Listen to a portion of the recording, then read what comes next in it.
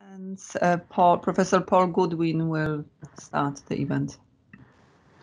Good evening, everyone. Welcome to TrAIN Open Live event. We've got a fantastic event this evening. Dr. Anna Sladojević, who will be talking about anti-colonial representation at the Museum of African Art in Belgrade. And judging from the masterclass that we had with her this morning, it will be a fantastic lecture, so we're very much looking forward to that. Let me just quickly introduce you to TrAIN. So TrAIN is the Research Centre for Transnational Arts, Identity and Nation, based at UAL, and we are a community of researchers across UAL. We are the only UAL-based research centre with members in all colleges of the university. And the TrAIN's research really is driven by a desire to critique dominant ideas of globalization and to open up new perspectives that address questions of how art and design can respond to issues around social justice, to the decolonization of institutions, and also to the creation of more diverse global art histories. Our members include internationally recognized scholars and practitioners across UAL, and we have a very vibrant community of postgraduate students. And of course, we have research associates, of which Dr. Nela Milic is one. So I'd like to, what I'm going to do is just briefly introduce Dr. Milic, who is working with TrAIN to develop a fantastic project called Postsocialism Art, which is a new initiative that she'll talk about very briefly. But Dr. Milic is an artist and an academic working in media and arts, and is also a senior lecturer and year two contextual and theoretical studies coordinator in the design school at the London College of Communication. So I'll hand over now to Dr. Milic to introduce our event tonight, and really looking forward and a huge warm TrAIN welcome to Dr. Sladojević. Thank you. Thank you, Paul, for the kind introduction, as always. Welcome, everybody, and thank you to some of you who have been with us this morning. We clearly can't get enough of Anna, and no wonder, because this morning has been a wonderful event, and it is a true representation of what both Ewelina and I imagined that Post-Socialism and Art project is going to be like. So Anna Sladojević is an independent curator who is our guest tonight. She's also art and media theorist who studied museums as complex objects, whose previous discourses often inscribed within different unrecognized or invisible elements, such as surplus of museum production in form of archives, documentation, or study materials, bear influence on how a meaning is formed. She researched these questions particularly within the context of the Museum of African Art, the Veda and Dr. Zdravko Pečar Collection, and the Museum of Yugoslavia, with emphasis on certain aspects of these institutions that are related to historical non-alignment. She took part in the following projects: Southern Constellations, the Poetics of the Non-Aligned, at Museum of Contemporary Art Metelkova in Ljubljana, Asia Culture Center in Gwangju, then the project Tito in Africa, Picturing Solidarity at Museum of Yugoslavia, Pitt Rivers Museum and Wende Museum in Los Angeles, and One Man No Chop, reconceptualization of the Museum of African Art, the Veda and Dr. Zdravko Pečar Collection project at MAA in Belgrade, as well as the project Non-Aligned Modernism in Museum of Contemporary Art in Belgrade, funded by Erste Stiftung. So, Anna, the stage is yours. Thank you, Nela, very much. Let me see if you are seeing the presentation now. Yes. Okay. So thank you for the invitation to talk within the TrAIN Open Live event. I'm delighted, of course, to be with you today, and I would like to thank everyone who find time to join us. I would also use the opportunity to thank the Museum of African Art in Belgrade for hosting my presentation. Part of my methodology that I developed during the last decade, let's say, was always to bring the topic of my deliberation into a picture and to position myself within the narrative that I address. Before I start this presentation, I would like to give you an outline of what I will be talking about. I will be combining theoretical and practical approaches, as I also rely on a lot of my personal experience with this particular museum and some concrete, let's say, problems or obstacles that I encountered. So perhaps for those who are more interested in theorization of a museum, the presentation may seem too peppered with actual examples from the museum work and curatorial practice, but as the practice influenced the theory just as much as theory influenced the practice, I felt it was necessary to bring in some details in order to have a clearer picture, not only of this museum, but of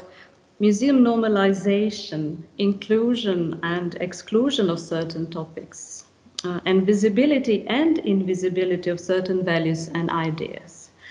You may also notice that I reveal certain aspects of the museum as the presentation progresses, but this is in tune with how these aspects revealed to me over 20 years. So every curatorial proposition that we made with how these, was in tune with how these aspects revealed to me. And by we, I mean my colleague Emilia Epstein and I, as two of us made a team that carried out the concept of what I would call a long-term methodology that was theoretically based in my PhD that I defended in 2012, which I will also present here partially.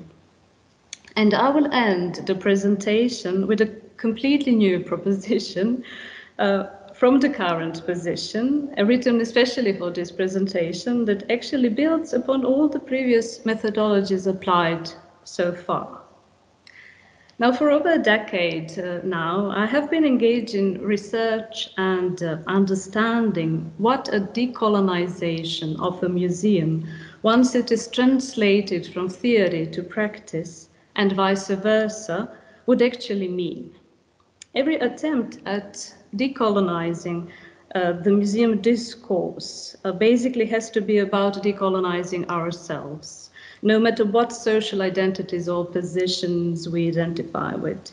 In addition, I would say that every institution is eligible for decolonial criticism, as the all-pervasive influence and legacy of colonialism has been deeply ingrained in the functioning of our global society. It is not possible, of course, to divorce it from the more general scope of demographics, economy, politics, education, academia, media, and representation. I was interested in how these conclusions can be communicated through an already existing institutional framework, such as this one, where I find myself today, that could serve its purpose while employed in a somewhat different and more contemporary and engaged manner. So let's see if the slideshow is working. You can see the first slide. Okay, the main premise in my work was that any attempt at systematically decolonizing a museum should start as a research, with an honest interest in and appreciation for all the previous layers of a palimpsest that any museum inevitably is. This particular museum, the Museum of African Art, the Veda and Dr. Zdravko Pečar Collection in Belgrade, provided the base for my theoretical research that I in return incorporated back in its own work over the course of years in collaboration with Emilia and with participation of other colleagues from the museum, as well as independent curators, researchers, theorists, artists, going back and forth between theory and practice and finding ways to reflect one in another proved to be a crucial part of this methodology. Now, largely surpassing the museum collections as sums of individual objects that were often understood as the main museum's raison d'etre, the focus of my work was rather on strategies of collecting, context of museums establishing, prevalent and changing museums' narratives, secondary collections, objects and archival records that sometimes up to that point were not even considered a collection, and sometimes nothing more than a surplus of museums' production. Through this research, a very characteristic imprint of an institution emerged, one that allowed for a more just assessment of its institutional efforts at decolonizing museums' narratives from its very beginning.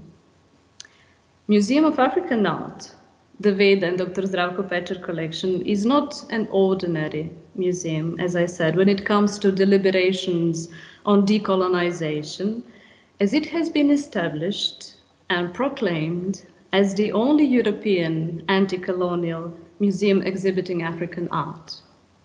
The discourse from the time of its opening and the way its positioning changed within the local community, along with changes in social and political context, additionally complicates the issue of thinking about decolonization.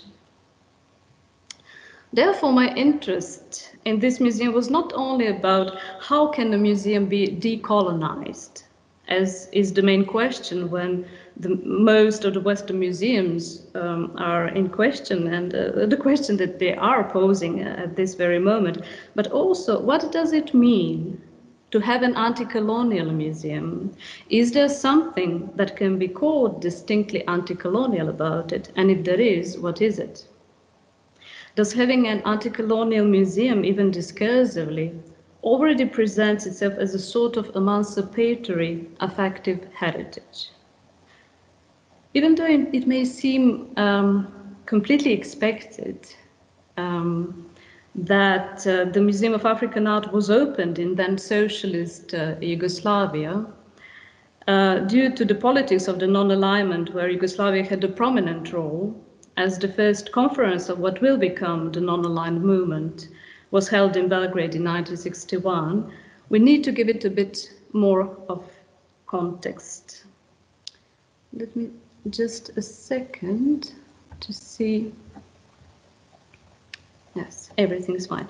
The very opening of the museum in 1977 was a product of different circumstances, of different people investing their particular worldviews, activities, and tastes into creating such an institution. First of all, Veda Zagorac and Zdravko Pečar, who were the collectors of the core collection and then initiators of the very idea of the museum, influenced the very notion of what this museum will be. What was implicit on the day of its opening was the anti-colonial spirit that marked lives of both of them. No one had to explain the links of anti-colonialism and non-alignment to the audience who listened to the opening speech by the city mayor Živorad Kovačević and to Marija Crnobori, actress who read a letter that Veda and Zdravko, who were packing their things back in Accra, sent. Namely, Zdravko Pečar was finishing his term as the ambassador of the Socialist Yugoslavia in Ghana, and values of anti-colonialism and non-alignment were the realities they lived with. As communists, they were obviously aware of the danger of perceiving collecting as bourgeois activity, so they commented on it in terms of their will to share their effort and the passion with the society in large. It reads explicitly, actually, from their letter, that I hope you can see, an excerpt from which I put on screen. Now, I will not be reading the letter, but I will just turn your attention to this part where they say to become part of the currents of social organism. I mean, you can actually see that the language, the very language, is rather different. So this is kind of discourse that was present at the time of museum's opening. Their act of collecting, however, not only produced a collection that was shaped according to certain prevailing criteria of the time, therefore introducing a meta-discourse of Western collecting in its own right. But the very museum became, from the beginning, identified with the collection. Hence the name, Museum of African Art, the Veda and Dr. Zdravko Pečar Collection. This is where I pinpoint the first obstacle in creating an anti-colonial museum, the collection itself. And on top of this, the Western type collecting that did everything to divorce the value of what was construed as quote-unquote African art within the Western market, galleries and museums, from the agency of its creation. And it did this by establishing control over knowledge, by producing and reproducing expertise as commodity. This aspect of collecting, however, was not grasped by the initiators of the museum. They felt that bringing the collection within the existing canon of African art and collecting would legitimize it, while at the same time they kept insisting on the difference between this collection and museum in regard to Western type collections that were, as it was mentioned numerous times in texts and press releases, formed from the quote-unquote colonial plunder.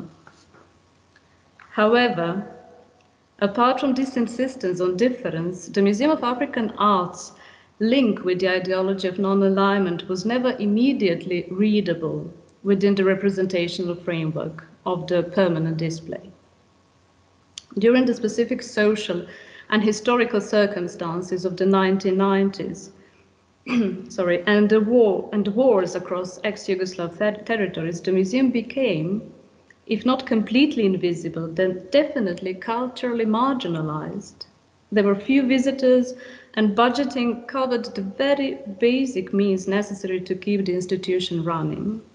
The context in which the Museum of African Art has been created, as well as the nominal supporting narratives of non-alignment and anti-colonialism, no longer held a prominent role in its public presentation. Once the non-alignment and anti-colonialism were erased from the public discourse, what became domineering over the whole of museum representation in the lack of all other discourse was the permanent display. Done according to ethnographic labels and ethnically led distribution of objects throughout the museum space, this concept was written down by the first museum director, Ewelina Lazić. Ewelina was working at the Ethnographic Museum in Belgrade prior to her move to the Museum of African Art, where she will be the first director, but also the museum's first curator and researcher. She was the one who gave the first descriptions of objects and has done the research on their origin. It is due to her that the identification files on objects were ethnographic, adapted from the practice of the Ethnographic Museum. The first exhibition of the collection took place in Ethnographic Museum a couple of years before the museum's opening. This ethnographic aspect that leaked into the museum practice through the very nature of collecting, channeled by its initiators, Veda Zagorac and Zdravko Pečar, but more importantly, by Ewelina Lazić and her background, was finally cemented by its permanent display with ethnographic labels, a display that was never meant to last for 44 years, which is how old it is now. There was a number of other contributors to the overall museum visual and semantic register, but the reason as to why collectors and ethnographic aspects became so dominant, in my mind, is the invisibility and erasure of other presupposed meaning that, with the loss of discourse from the time of its opening, lost their role and could not be recognized as such anymore. At 2000, it is already an institution that looks completely detached, both from what has been before or what came afterwards. It betrays this feeling of being completely isolated and is actually often referred to as an island or oasis by the rare press accounts or the visitors, exoticizing the museum in more ways than one. Well, there was this kind of distancing from the whole history of non-alignment Nevertheless, the anti-colonial prefix stayed, as it was still understood as an added value, since the museum built its significance during its whole institutional life on the discursive difference in comparison with the museums in the West. I think that the presence of this trope is important to underline because it remained clearly ingrained in remembrance and memory regionally, that the Museum of African Art collection evolved in a completely different manner than the museums in the West, and that it grew out of friendship, a sincere respect, mutuality and collaboration, in particular within the non-aligned context. At the beginning of 2000s, its permanent display was still more or less the same from the time of its opening in 1977, giving it, as I said, uncanny or alternative modernist and isolated look that provoked the chief curator from the Museum of Contemporary Art in Belgrade at the time, Dejan Sretenović, to set up an exhibition in 2004 under the name of Black Body, White Masks, paraphrasing Fanon's seminal work. He used the display of this museum to show its ambivalence in a historically, factually, and theoretically wide approach. He interpolated images from consumerist culture, travelogues, anti-colonial discourse that we speak about, such as books written by Zdravko Pečar. He basically went back and forth between the output of earlier writers, such as Dr. Kosta Dinić in service of the Belgian king Leopold II in the 19th century, then Rasko Petrović, modernist artist on his way through the countries of West Africa in 1928. And then he would go back to photographs from the Museum of Yugoslavia and Tito with statesmen in Africa from 1960s, 70s, and 80s. And altogether, it was very complex and complex image, I think, that engaged the permanent display in ways that were not considered before. And for me personally, this exhibition was important as I was employed as in-house curator at the time at this museum. In a way, it gave me the vocabulary to reflect upon things that have already been on my mind, but I had no way to articulate them. It was actually my confusion about this museum being nominally anti-colonial, with us curators expected to repeat the same lines from the catalogues written based on the output of Western-type museums that were at the same time criticized as colonial and built out of pillage. Another thing that I reflected on was the lack of anti-colonial discourse within its visual register. There was nothing within the museum that was immediately readable as anti-colonial in relation to Yugoslav times, apart from the names of the museum initial collection founders, Veda Zagorac and Zdravko Pečar, who were largely forgotten, and the humongous ship anchor at the museum's entrance that was accompanied by a plate stating that Yugoslav peoples never took part in the slave trade.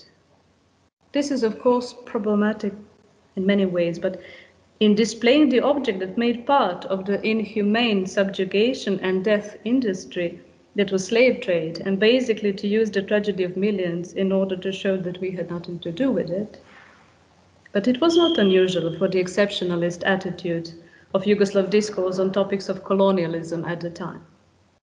I actually found myself often smirking at the comparison of Yugoslavs under quote-unquote Habsburgs and Ottomans with African peoples under the colonial rule, which was a comparison used numerous times by Josip Broz Tito, Živorad Kovačević, the city mayor of Belgrade, even Leopold Sedar Senghor on his visit to Yugoslavia in 1975. But in relation to this normalized figure of speech, I now find that the theoretical concept of imperial difference in decolonial theory would actually be an important aspect to include in further research, not from the position of exceptionalism, of course, but rather in understanding the complexities of overlapping cultural influences, and also in creation and perpetuation of both self-image and the relations of power and imagined hierarchies. Anticolonial and non-aligned discourse of the time of museum's founding were in fact so obscured and virtually effaced by the 2000s that the artist Barthélemy Togo, when he came as a resident artist for several days in the summer of 2006, within the program of somewhat unfortunate or perhaps deliberately provocative title, Colored World, proposed by artist and in this case curator Mihail Milunovic, made a very suggestive comment about it in form of an artwork. He brought along an exhibition called Transits, and he was asked if he would make an in situ installation within the huge space on the first floor of the museum called the Dome. This space, a result of another ambitious project by Zdravko Pečar, came out of his insistence to have a conference space within the museum to offer to host another meeting of the non-aligned movement that took place once more in Belgrade in 1989. The dome was erected over the already existing building, but it was never finished to this day. In this majestic, half-finished space that eerily reminds one of the interior of a wooden ship, Barthélemy Togo created an artwork he named Homage to Zdravko Pečar. The mention of only Zdravko Pečar in his dedication is also indicative of the effacement of Veda Zagorac as an equally important voice and force in museum's creation, or even more important, which is something that Emilia Epstein writes about in her recent text under the title of Tracing Veda Zagorac at the Museum of African Art. And it has to do with certain normalization and perpetuation of hierarchies of memory and forgetting, where Veda Zagorac, even though an extraordinary woman, was gradually pushed into oblivion, that is until some effort was invested in recuperating the memory of her, which is something I will come back to. Now, Barthélemy Togo was offered to use in his creative process everything that was in the museum shop, in museum storages, in the museum building, everything that he could see, he could use. So this unusual incentive came from then director Narcisa Knežević-Šijan. And this is the artwork that came out of it. This is a dedication. Let me just go back a second. He conquered the space by building the transportation line, like in the airports, using the museum posts to hold the accumulation of very different objects, which obviously links museums to colonial pillage of culture and natural wealth. The skulls, in case that you're wondering, were trophies that Zdravko Pečar took back as he was an avid hunter too.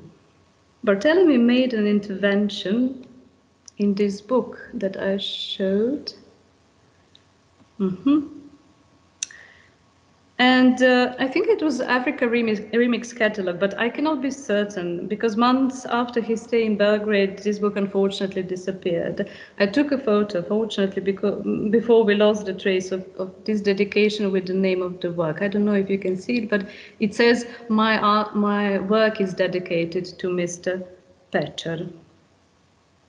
And I would say it was in a way eye-opening as to how the museum is seen by someone who is relying on his artistic perception and intuition and reads the visual register informed by their own background. It was blatantly obvious that there was nothing left of the anti-colonial or non-aligned discourse with the museum presentation, and Togo's work, his artwork was a bitter reminder of that. We who grew up in the Socialist Yugoslavia could feel this anti-colonial solidarity, and that it cannot be brought down just to stereotypical images of taking from Africa, exporting from Africa, whether it is art, culture, or the living world. The same difference in standpoint towards this museum, which can be defined perhaps as the difference in affective heritage, was obvious in 2014 when we organized one among many conversations within the Contexts and Representations program in the museum space. This time it was in the museum garden. And curator Anders Kreger, who came with the intention of writing a paper for the After All journal, which he did, was my collocutor with participation of the audience, a number of curators among them. The difference in perception between people who did not have the same affective heritage and who repeatedly perceived this museum just as any other ethnographic museum exhibiting African art made us think about what has not been done when it was supposed to, how to make this anti-colonial legacy relevant again, but also what kind of decolonization and de-stereotypization of the visual register are we to do. I feel I owe a culturally specific additional explanation here, as this kind of affective heritage belongs to a more general sense of Yugoslav identities that, as I said, went through thorough and aggressive erasure during 1990s that continued into 2000s, a deep rupture in what I perceive as historical, as autobiographical narrative in heritage is something worth thinking about when it comes to museum representations of the so-called post-Yugoslav region. In my case, I would say that my personal link to emancipatory heritage of the Socialist Yugoslavia is not about holding on to old structures or identities, and not even a simple reactivation of those same principles, as they all need to be understood in regard to our current situation, as much as it is a revolt against an aggressive redefinition on the state level, supported by its agents of representation as to what my identities are or should be, that I feel gravely impoverished the repertoire of what I, as a human being, can choose from to represent me. That is, in case that I choose any of it to represent me. Now, anyway, let me show you an analysis of what I distinguished in my PhD, defended in 2012 as colonial visual apparatus appropriated to models of collecting, and what I distinguished as anti-colonial rhetoric. So I will not be reading all of this. You can read it on your own. But I would just say that I did distinguish some things that were indicative and perhaps indicating some new modes of representation within this museum. In case that you want, I can come back to this, but I will just continue now and we can perhaps discuss this a bit later. Now, besides these elements that I labeled as anti-colonial, there were other traces, such as the sculpture of Africa made by artist Nikola Kolja-Milunović, that as part of interior greeted the visitors at the very entrance, and it represented the political and not geographical aspects of the continent. Instead of representing Africa through its geography, it chose to represent it through civic political engagement that resulted in decolonization of a large number of African countries, this way creating a strangely unrecognizable terrain of the African continent, as at the first sight we cannot recognize what is different with this picture, as it seems as if mountains are rising where we know that plains are, and vice versa. And the building, as it was in 1977, as in the meantime it underwent serious changes in appearance, both exterior and interior-wise, was a work of architect Slobodan Milic, who admitted that African architecture was not his forte, so comparisons with African architecture are not in place. However, what he wanted was to make an unimposing building, unlike temple-like structures of Western museums, but rather one that would express different ideas and ideals and have a significant impact on the representation itself. He imagined a building with grass roof, incorporated into scenery, with lanterns that allowed for natural light to come through. It is also important to mention that this museum was one of 3 museums in the 1960s and 1970s in Belgrade to have a building purposely built to host a particular collection. The other 2 museums were Museum of 25th of May, opened in 1962, that later made part of the Memorial Center Josip Broz Tito, now the Museum of Yugoslavia, and the second was the building of the Museum of Contemporary Art in Belgrade, built in 1965. Now, my colleague Emilia Epstein and I continued with these discussions on anti-colonial representation within the already mentioned program Contexts and Representations that ran from 2014 to 2018. We opened the talk on different topics within the museum, but in particular on the meaning of the initial discourse from the time of its opening, namely the anti-colonialism and non-alignment for its constituencies. And based on this work, we proposed our concept for the 40th anniversary of the museum that resulted in an exhibition and a publication in 2017. And we did it in collaboration with the assistant curator Anna Knežević, assistant in digitization Milic Naumov, designer Ivana Bunuševac, historian Nemanja Radonjić, and a large number of contributors to the publication, among them theorist Olivier Duši, curator Dan Sretenović, theorists Jelena Vesić and Vladimir Jerić-Vlidi, and all of the curators and director from the very Museum of African Art. This methodology was meant to emphasize the need for linking different approaches and discourses, and every person was actually asked to contribute with what they knew the best, whether that was documentation, collections, conservation, history, or theory. I have to say that I'm still rather proud of this accomplishment, as it gave in my mind a rather complete, and I dare say truthful image of what this institution was at that point. The name of the exhibition is rather long, and it served to express our linking to the ideas of community, rethinking the museum itself, and proposing a methodology for its reconceptualization. The whole name was Njimpakor Ndzidzi, One Man No Chop, Reconceptualization of the Museum of African Art, the Veda and Dr. Zdravko Pečar Collection. Now, Njimpakor Ndzidzi is an inscription on the side of the boat that we learned Zdravko Pečar received from Mr. Okran, who is a successful businessman, who was a successful businessman and the chief of the village Mankoadze in Ghana. And Kwesi Miles, who was director of the National Museum in Ghana at the time, told the curators at the time that the interpretation of this saying was one man, no chop. So we decided to use this English translation as well. Now, apart from being the exhibit number 2 at the Museum of African Art, the boat inscription was a sort of a catchphrase of the museum, pointing out at the importance of communality, as in a wider sense it referred to the politics of non-alignment. Now, we were aware that we need to take everything into account, to make an exhibition about everything that was otherwise invisible or normalized, starting from the building to those forgotten or invisible bearers of the anti-colonial discourse, both within the museum space and in the documentation that was left behind Veda Zagorac and Zdravko Pečar. Written documents, photographs, films, sound recordings, library.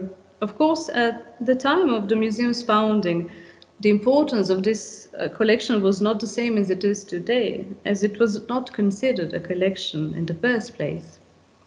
Nevertheless, Veda Zagorac and Zdravko Pečar, followed by Jelena Ranđelović-Lazić, showed an awareness that museum's documentation, including their personal documentation of Veda Zagorac and Zdravko Pečar, will over the course of years gain in importance, a notion that is coming into fruition at the present moment.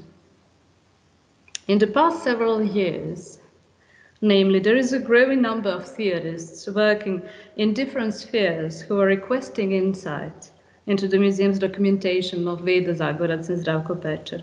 The work of these researchers is valuable because, in comparison to the bulk of the museum's prolific publishing that features thematic exhibitions and accompanying texts almost exclusively engaged in ethnological approaches to quote-unquote African art, their approaches theorize topics that were until recently completely overlooked, as is the case with Olivier Duši, who researched the photographs of Zdravko Pečar from the Algerian War for Independence, and Nemanja Radonjić, who in the scope of his PhD researched more thoroughly the lives of both Veda Zagorac and Zdravko Pečar.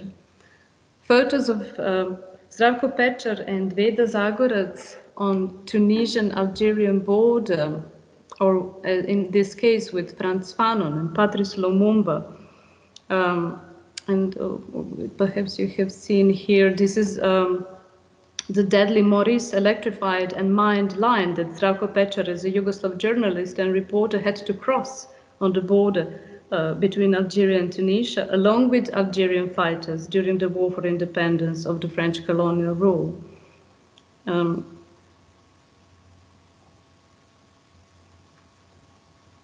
Some also quotes which are very illustrative of the time.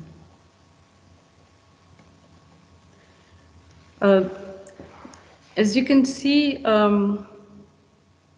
these are archival boxes that we found, and a lot of interesting information within them. For example, the collected editions of El Mujahid, Algerian revolutionary paper that Veda, using her position as culture attaché in Tunisia and some influence of her own, pushed to be printed in Yugoslavia. And all this takes place roughly from 1958 to 1962. Now, Zdravko's writing in his book, Algeria to Independence, was highly praised, among others by Basil Davidson, his contemporary, as a rare account of first-person experience, as Pečar includes testimonies of Algerian fighters and their encounter with often cruel measures aimed by the French regime in order to discourage the guerrilla war that was in a lot of aspects a reminder for Zdravko and Veda of Yugoslav partisan fighting in the Second World War. Algerian counterparts were never the distant other to them, as among them they recognized that same will for liberty and independence they experienced during the war. I believe that was always the position they looked from at all the liberation movements in Africa, finding solidarity in that sense of being determined to fight in face of a much more powerful enemy. It is understatement to say we were astounded as researchers, not as much by what Zdravko Pečar and Veda Zagorac did, as we knew they were involved in anti-colonial struggle, but rather at how easily all this has been forgotten and how easily the ethnographic discourse of the museum took over the content that could have been a much more appropriate way to narrate the anti-colonial struggle and anti-colonial thinking. However, in our attempt to present all the unrecognized values, we felt we need to pose some important questions regarding collecting and ethnographization too. And we did not want to erase or skip any of the layers in the narration of this institution. Therefore, the methodology that we applied to the Nimpa Nadzidze exhibition used a permanent display to create an interface. The exhibition promoted the redefinition and reconceptualization of the visible or explicit museum content through the recognition and affirmation of unknown or little-known content. Because the display is the work of architects Savit and Slobodan Mašić, the exhibition used minimal visual intervention without disrupting the primary elements, choosing to write over the existing content. New meanings were introduced by interpolating information chosen from secondary collections and archives in correlation to already existing layers of representation. This writing over approach to content necessarily leads to a specific kind of historicization of the museum through the recognition of all the previous significant contexts, therefore recognizing different museums within the museum. What I find especially important in understanding social and cultural phenomena is taking into account the current position from which we speak, our own course of thinking, and acting that we choose to take, set within the specific environment that we find ourselves in, from our own micro settings to a more general local environment, from networked spaces that span across the world that are based on the recognition of common goals and values to overshadowing realities of global capitalism.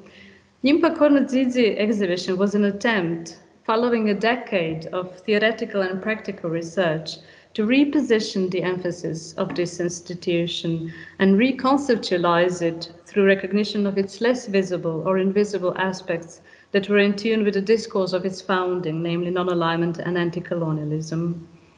Rather than making the influence I hoped for at the museum, the idea in a way took on the life of its own. And following the invitation by Bojana Piškur from the Museum of Contemporary Art Metelkova, Moderna Galeria Ljubljana, Emilia and I packed the image of the Museum of African Art, the Veda and Dr. Zdravko Pečar Collection, based on our research and critical exhibition Njimpa Kornadzidzi, into a curatorial object or a complex exhibit. Within the exhibition Southern Constellations, the Poetics of the Non-Aligned, it was first on show at Ljubljana in 2019, and later at another exhibition, Solidarity Spores in Asia Cultural Center in Gwangju, South Korea in 2020.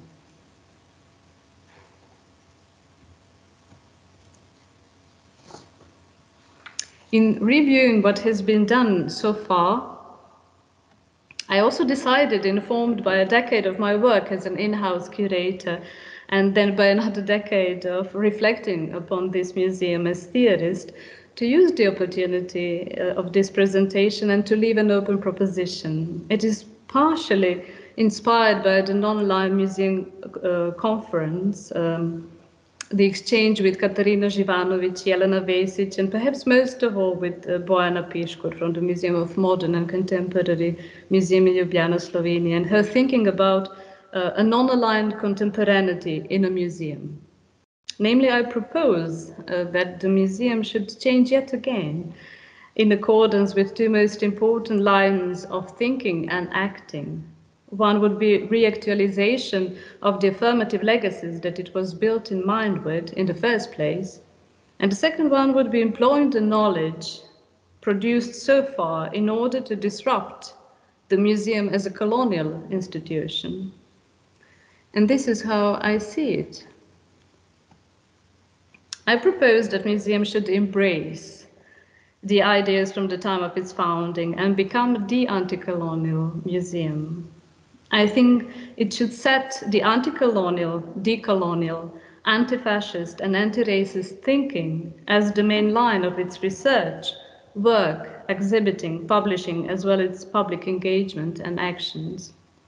I believe it should give its collections a more balanced role within its overall representation and activity, that it should abandon the ethnographic interpretation of African art collections altogether, and that it should re-engage its anti-colonial archives, that it should establish collaboration with individuals, organizations and institutions that would not be based on a perceived importance of a particular institution, but rather on the knowledge they can contribute with.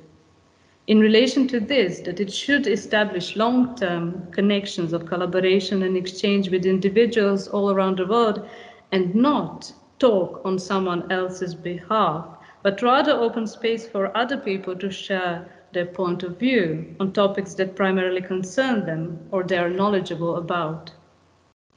Again, in relation to this, that it should not use other people as informants, but rather collocutors with respect for their knowledge and worldview, that it could serve as intersection of imagined past and imagined future, informing the imagination needed for envisaging the future with its emancipatory values, at the same time critically and self-reflectively approach its previous practice, which is a prerequisite for any work on the decolonization of the mind. That it should not only look back or forward, but understand the urgency of the moment we have found ourselves in, and link all of its production to contemporary articulation of our current state as a society. That it should have a longue durée perception of the phenomena it would engage with, stitching through sewing through or linking through past, present, and future in a responsible, conscious manner. That it should delineate the values it stands by, express them clearly, and inscribe them into every segment of its work. However, I do not propose that these changes are permanent or unchangeable. As can be seen through our work in the last decade, every new step leads to logical methodological changes and outcomes. I have in mind a quote from Stanley Ewelina, an object is a slow event. And I think that the museum is a slow event too, one in which many participate. So depending on the input that we supply, the slow event will eventually deliver certain output, obviously informed by numerous aspects that are not only our work, but the work of many. So I will end with this. Thank you.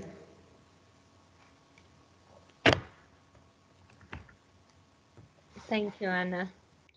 I have a few questions, but of course I'll keep them at bay until we have a response from the audience to this another wonderful talk that you gave us about the concept of the museum itself and what does it mean to have an institution as a Museum of African Art in Belgrade at this moment in time.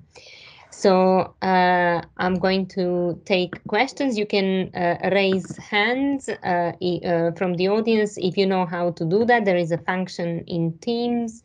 You are welcome to just speak on the microphone if you like, or type in the chat if you are able to. So whoever wants to start us off, I would be happy to take a question.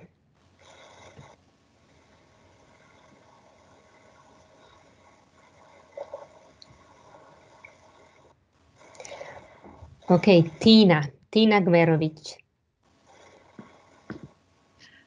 Hi, Anna. Hi, Tina. I'm back again with my question from this morning. So I'm really grateful that you, that this sort of answers it. But I would like to hear more about this sort of approach of writing over and curatorial object. So you sort of touched upon it, but I suppose it's crucial and vital in the exhibition setup and decolonial thinking and reconceptualization of the initial setup. So, thank you, Tina. Yes, I would say it is. Now I have just to explain why it was necessary step also, because as I said, this permanent display stayed more or less the same for 44 years, and there was some kind of I don't know, some kind of reluctance to just change it all at once. Now, while I was a curator working for this museum in 2004, there were deliberations of making another exhibition at the time. And well, something happened with the budget and some things were delayed and it never happened. But I did have, let's say, first row seat to these events at the time, and I realized what this next step exhibition would be. It was very much in tune with what was happening at the time within the Musée du Quai Branly or some other Western type museums. And actually, I think now whether it would be better if we had this kind of change in 2004, or is it better that we have kept this that we have kept this display so long? In my mind, my first, let's say, intuitive reaction was that we need to reconsider, rethink this particular exhibition. First, why is it set up the way it is?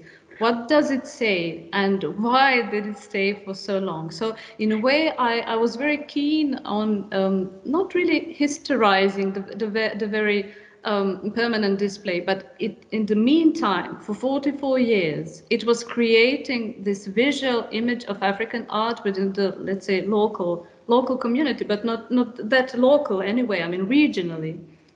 So we needed some time actually to reflect upon what has been shaping this visual image for such a long time, you know, because it was rather identified, this kind of green and blue that you also commented upon.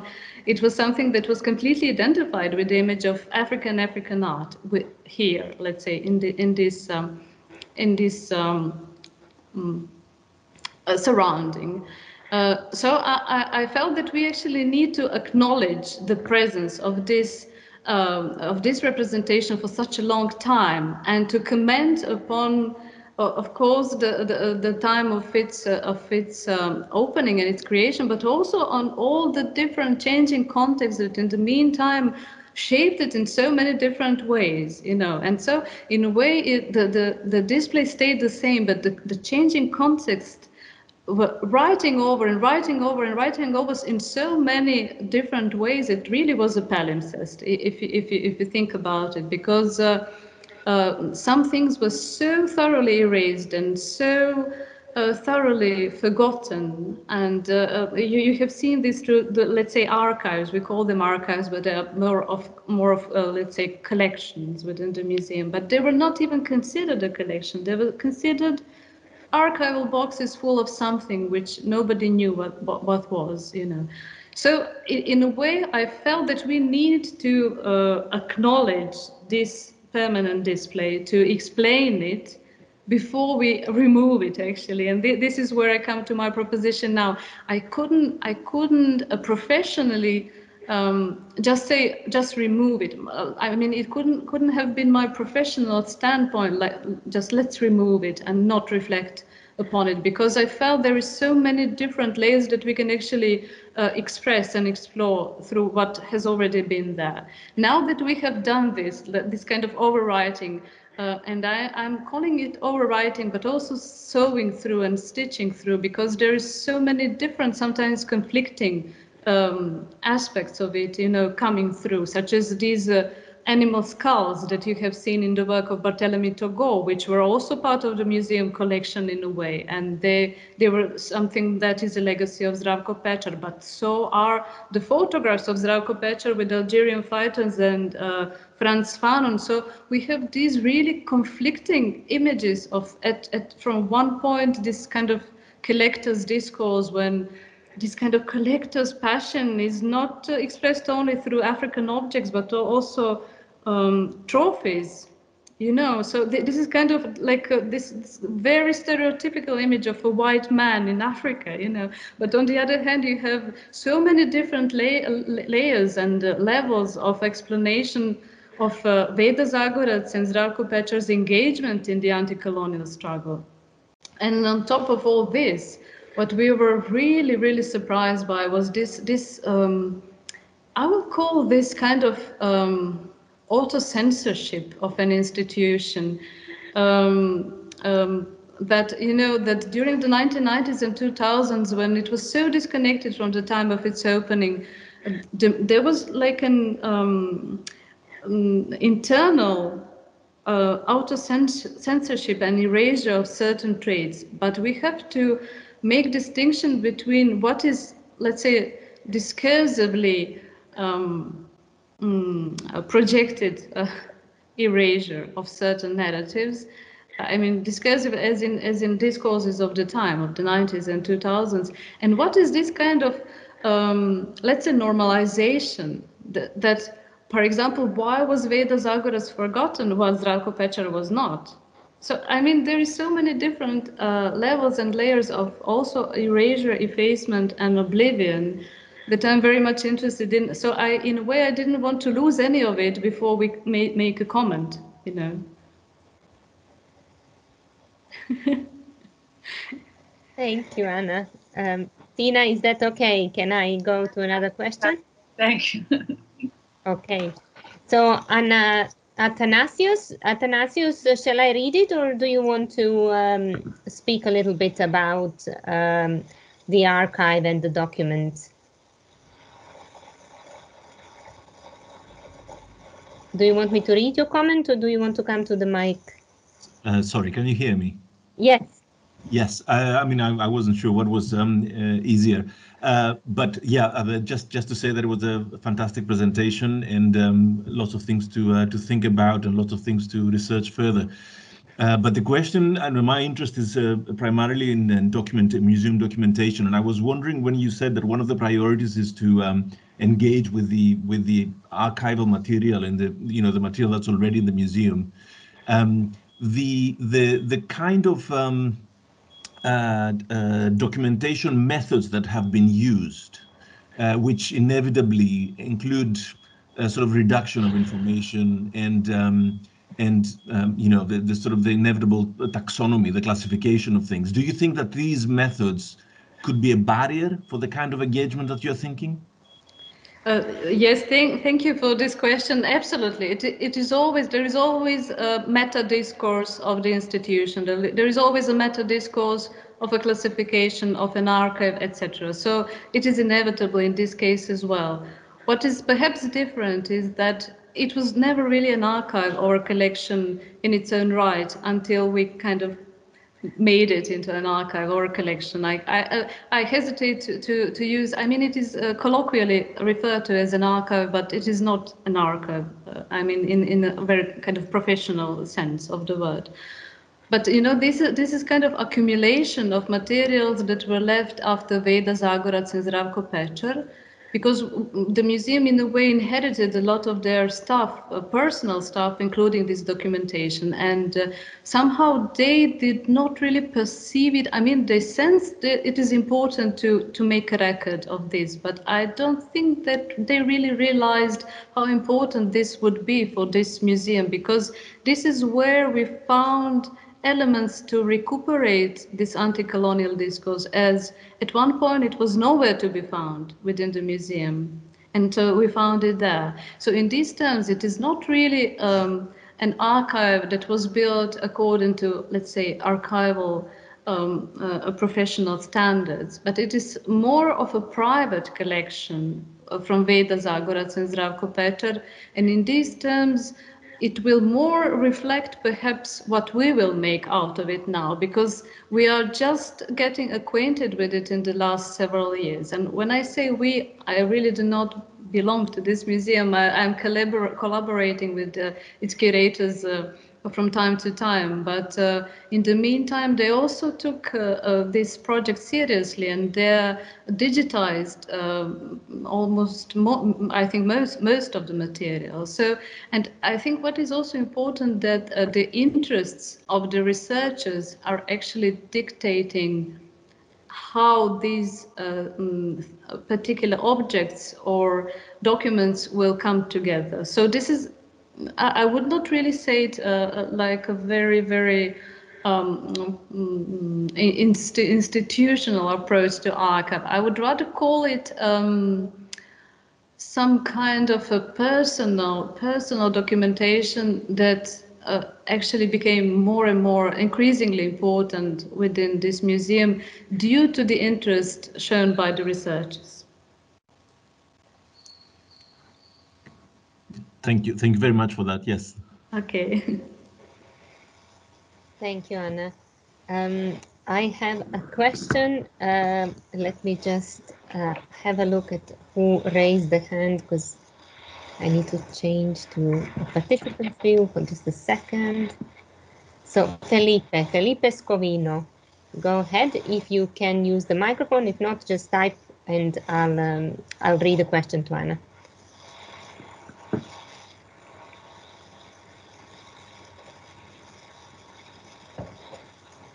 Can you hear me, Felipe?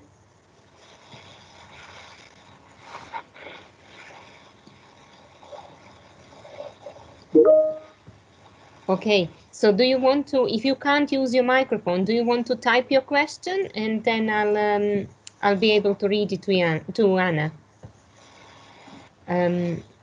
Felipe might be in Brazil. Okay, go ahead then. You need to switch on your microphone, Felipe.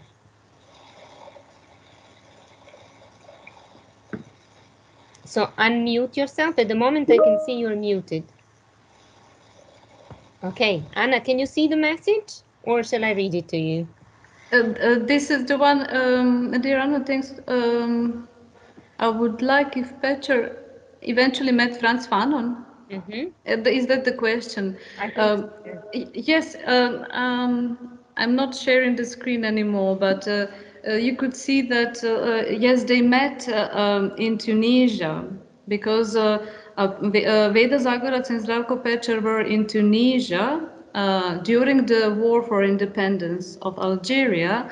And there was this Maurice line that Zdravko Pečar would cross. It was mined and electrified line that he would cross, and he would go to Algeria and as a reporter, as a journalist, on the side of the Algerian freedom fighters. So when he was back in Tunisia, he was also engaged in conversation and let's say social life of Algerian fighters who were also crossing the border to Tunisia. And among other other events, there was one event where that photograph that you have seen perhaps of Zdravko Pečar with Omar Usedik and Frantz Fanon. I would not say that they were like close acquaintances, but they definitely had the same circle of people they knew in Tunisia at the time.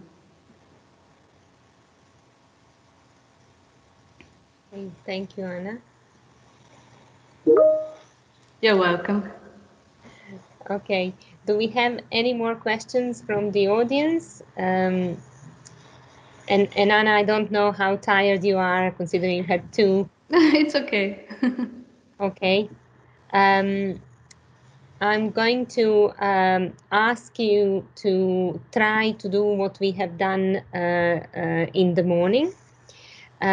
So people can maybe gather more questions, or I can continue the interrogation. Yes, I will be taking you around the museum.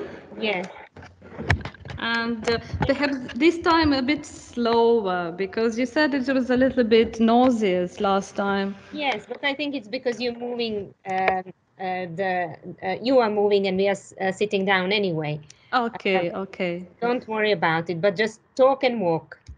So, well, now I would appreciate if there is another question so I can answer, but Okay. altogether, you have heard my proposition for this museum and how it should change. And now, no matter how much I actually like this permanent display, because it formed my, let's say, it influenced my visual register and how I perceive African art, I nevertheless would still say that it is rather confined within the limits of ethnographic representation. So, well, perhaps we can think about part of it being kept as a sort of an example. But anyway, I think this is not really, I mean, I can be a little bit nostalgic about it, but I still would not say that this is the right way to represent it. And you have seen those, let's say, colonial and anti-colonial traits that I distinguished within this within this permanent display. And actually, I would say, you know, when you are that this is a difficult one. When you're using stereotypical representation, I think it definitely is bringing this kind of meta discourse of ethnographic representation. And no matter how anti-colonial you are in your thinking and you know, attempts at decolonizing the world, if you do not decolonize the visual and semantic register, it really cannot be done. So I would say I am a little bit emotional about this permanent display, and I would say that in a way I like it. And I said during the last presentation that I found out something new about why this blue and green were used, and I can repeat the story if you like. I don't know. Yes, Yes, So, yes. yes. Well, it is a funny story because, you know, when unfortunately Slobodan Mašić is not alive anymore, and I did have an opportunity to talk to him some 10 or more years ago. And he said that nobody ever deciphered really what this permanent display is about, you know. And then when I researched a little bit more for these two presentations today, I realized that because the very exhibition was done in a haste, and it was done within 2 weeks in May. To be opened on 23rd of May in 1977. And at the same time, in May 1977, one among last African countries to be actually liberated and to gain independence was Djibouti. And it is interesting that this is also almost a fictional narrative that I'm talking about, but I'm allowing myself this, let's say, liberty to be a bit fictional about it, because Mašić was this kind of character as well. And there are only 4 elements that he used in representation, and 4 elements are blue and green, as you have seen.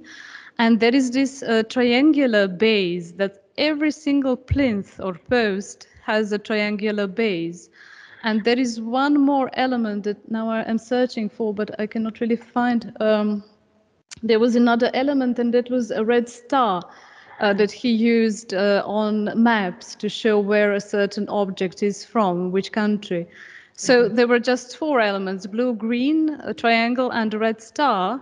And on the flag of Djibouti, we are finding exactly these 4 elements. So I would say that because anti-colonial thinking was so much present within this institution, now I'm approaching this map that perhaps you can see the red star. Can you see it? Yes, yes. Okay.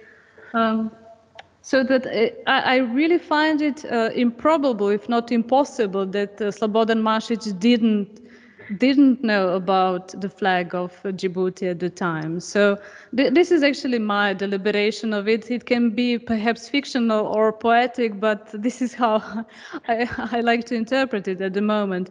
But nevertheless, as I said, I think that this museum really needs to change, because we cannot perpetuate the same ethnographic representation anymore. I mean, it is rather toxic, to be honest, even when such an institution as this museum is in question.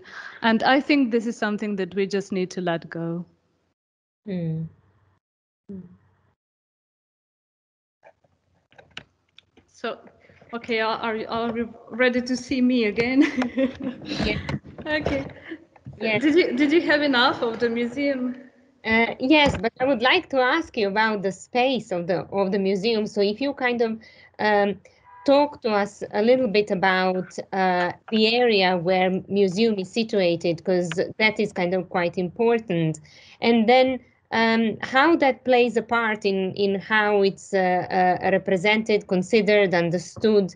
The proximity to the Museum of Yugoslavia as well is also quite interested. And you were saying that both institutions this morning maybe are not utilized as a kind of interesting site for the colonial discourse, or not used enough maybe, in the sense that we talk about decolonialization, at least here in the West. So I don't know how much those sites are known, or what is going on over there in relation to that.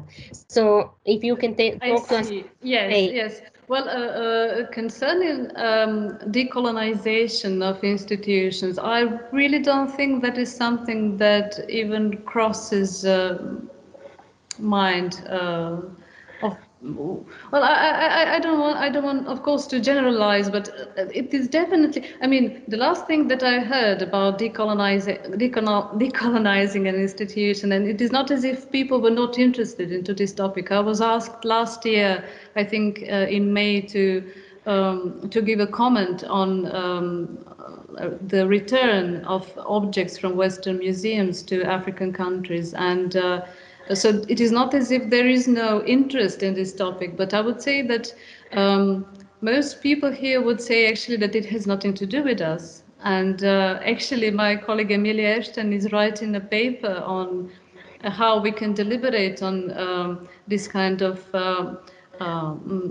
possibility of returning some things in a museum that was based around friendship and anti-colonial thinking, and that allegedly has all the papers necessary to prove that all the objects were taken out of the countries of origin with permission. Now, you know, in my PhD, I was writing about this, that in some way, this museum does not even get near this category of Western type museum that it strived to reach, because these objects are mostly different objects from those that Western museums have. And even though the collectors wanted to make a representative collection of African art in collectors' terms, in my mind, its most important significance is within the context it was created in. And when it comes to those two collections at the Museum of Yugoslavia, they of course have different objects from African countries. Those are objects that were received as gifts. For example, within this Museum of African Art, these objects were considered like second rate because they were kind of too contemporary or too tourist art or too contemporary most of all, because now this is perhaps too long a story to tell about the whole system that was actually created to evaluate what a valuable quote unquote African object is. So this is a really difficult and important story, but I will not tell it here. I will just say that these objects do not really fulfill the request needed for an object to be categorized as such, as let's say, a very important or significant object within African art field, as it was created by collectors and museums in the West. However, I would say that both collections, this one and at the Museum of Yugoslavia, are interesting in their own way, and they're actually inseparable from the context that made them. So I do not advocate that these collections should be completely taken off and never shown again. I just imply that this museum should not be about ethnological approaches to African arts or any kind of ethnological or ethnographic display, but instead it should deal with topics that concern us now and that can actually be found inscribed within the very origins of this institution. Okay, and the space? Yes, you said the space. So that is interesting that actually this building, I said that it is one of the three buildings that were built in the 60s and the 70s in Belgrade to host a collection. However, this was not the first building on this site, as the building that we are now in, I am in, actually was built around the already existing studio of Moshe Pijade, a famous artist. And there was this smaller building that was incorporated within this new building of the Museum of African Art, and we actually now. Well, let me take you there. Perhaps we can do that. I will just take you to the temporary exhibitions or thematic exhibitions space, and that was the studio of Moshe Pijade. Right. Now, this is how the night in the museum looks like. So, wow. And this is actually the temporary exhibition, and these are the remnants of the space that was Moshe Pijade's studio. This is a fireplace and the staircase. So this is actually the building that was first on this spot. And what's interesting is that the museum is within a residential area of Belgrade, which is actually one where all the embassies and, well, let's say posh buildings in Belgrade are. So, I mean, there was this kind of, let's say, diplomatic or a political view of this museum being at such an, let's say, lovely spot. And I wouldn't really say that that was planned. I think it was a matter of circumstances. Yeah. Right. Okay, we have a few minutes left. Are there any burning questions from anybody in the audience? I'm just going to check in case I missed something or someone. No. Okay. Well, it was absolute pleasure to have you, Anna, with us for the whole day today. I hope you're not too exhausted and you're going to have a lovely dinner and rest after giving us such a wonderful tour. It was also amazing to hear you speak about the little known museum that is actually incredibly important for our understanding of decolonization in the European context that takes on Eastern European experience as well, but we seem not to necessarily take it into account, at least from here in the UK.